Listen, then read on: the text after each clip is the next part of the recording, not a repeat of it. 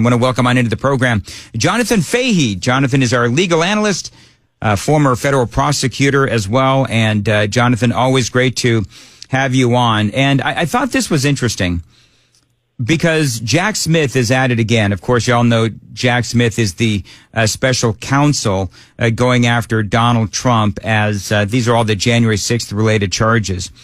And now apparently what he's doing, or what he has done, is he has submitted a detailed dossier to U.S. District Judge Tanya Chutkan, no fan of Donald Trump, clearly summarizing his 2-year investigation into Trump's alleged efforts to disrupt the peaceful transfer of power after the 2020 election.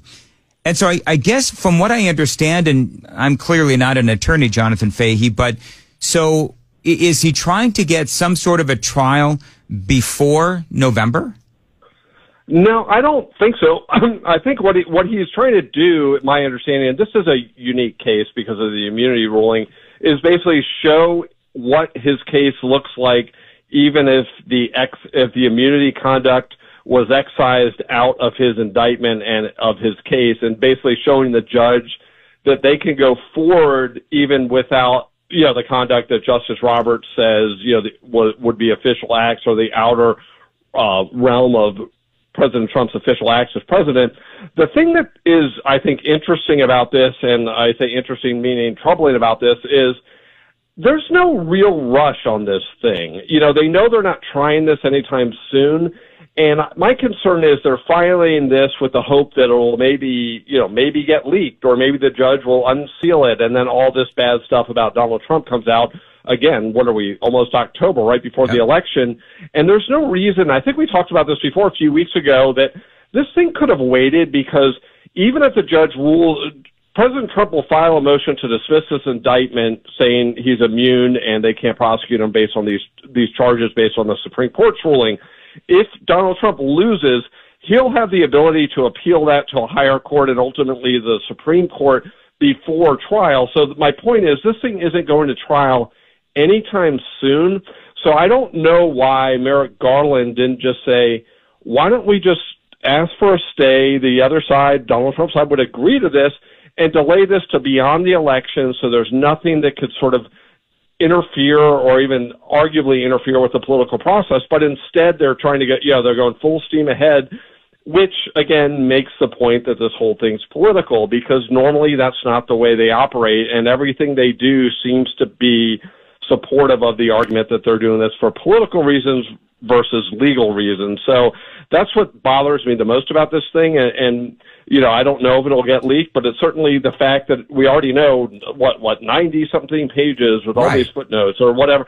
So they're already basically suggesting there's a ton of evidence of bad stuff that Donald Trump did, is the implication from the filing, right? I don't see how you can get anything else out of it. So again, they should stay out of politics. But of course, this DOJ has spent 3.5 years being heavily into politics. It's hard to probably change course at this point. The thing is, so first of all, it'll be leaked. I do believe that ultimately it will be given the light of day, and then it'll be spoken about ad nauseum, incessantly on CNN, MSNBC. The networks probably will cover it as well. And it just gives the media an opportunity to talk about something that they care about, but I don't believe the public does. I mean, you look at, and Jonathan, you're on Fox Business all the time, and you look at the polling that's out there, and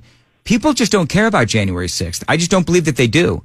And I don't believe that the American people are going to vote over what they see in this dossier. I just don't. I mean, have you got the sense from your travels that this is something that people will vote on? People will vote on it that are already Democrats and already voting for Kamala Harris. No one else cares. And I live in D.C., and, there are some people that think it's this is World War, this is Pearl Harbor, this is, the Civil War, this was the meteor that extinguished the dinosaurs. I mean, they think it's the worst thing ever, but most people think, I think Gutfeld was saying the other day, it was a bad day. People don't say this was like a great thing, but, you know, when you put it in perspective, the standard day in Washington, D.C., you know, there were much more dangerous areas in Washington, D.C. on that very day. Yeah. You know, so it's, I think people don't care, but the thing that still benefits them, if they're talking about this issue, meaning CNN, MSNBC, all the networks, they're not talking about the border, they're not talking about inflation, they're not talking about the economy, they're not talking about crime, all these other things that hurt the Democrats. Yep. So in a weird way, it still probably helps them because, you know, the Biden-Harris, Harris-Biden campaign has all been about two things, abortion and personal destruction of Donald Trump. And that's why they doubled down on threats to democracy after the second assassination attempt. You know, they had to play nice the first one, but now it's too close to the election, and they're just, they don't care anymore. And It's kind of interesting how they changed course on that. It's like you wouldn't even know that happened, basically, if you watch the news or listen to them talk. Well, I think part of what's going on, and I know you and I spoke about this, I think it was either this week or late last week, but I think that this is another act of desperation where, you know, the Democrats are trying to get, you know, Jack Smith handing this dossier 2-year investigation to the judge, Tanya Chutkan, leaked, released to the public, whatever it is, because there is internal polling that shows that Donald Trump is going to beat Kamala Harris. And so it's almost like you can smell the desperation by the day. And I got to ask you, there is a headline from the Daily Wire. Leftist activist publishes Iran hacked J.D. Vance dossier. So apparently, now you and I did speak about this a while ago. Iran hacks into Donald Trump's campaign. They find this dossier on J.D. Vance because that's what you're supposed to do. You're supposed to vet the people that you want to work with, including obviously a running mate. It is hacked. And then Iran has been giving this material to Democrat-friendly journalists and been peddling this information. And a guy named Ken Klippenstein has now basically published this dossier. He's been banned from X, but not before it was published. And part of that publishing was the addresses of the children of J.D. Vance. Is there no limit? I will ask you, Jonathan Fahey, is there no limit that these scumbag Democrats will stoop before they just stop? Yeah, there is absolutely no limit at all. I think you're exactly right. And it is really interesting and ironic because last time, as you know, meaning last time, 2016, when remember the John Podesta emails and all of the stuff that were leaked from the Hillary Clinton campaign, with his, these anti-Catholic emails. I don't know if they were from him, but very offensive stuff, and basically showed how the primary was semi-set up for her to win. Really bad stuff. And the story wasn't what was the content of those. It was the fact that they were leaked, and the leaking was the story and how bad that was, and they didn't even want to talk about them. But then you go back to like the Trump, remember the Steele, obviously you and your listeners know about the Steele dossier. Oh, yes. And they did that little trick where they put it all out there and then they stopped talking about it, but they basically put it all out there for the public to hear about and assume it's true and treat it like it's true. And the whole time now we know that Hillary Clinton actually paid for that and submitted it, not directly, but through her campaign, to the FBI. But it is funny that this story will be, if there's bad stuff about J.D. Vance, it'll be the substance of what is in there, whether or not it's true or can be verified.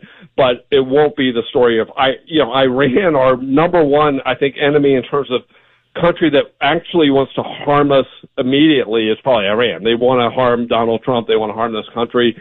They've been harming our troops for years.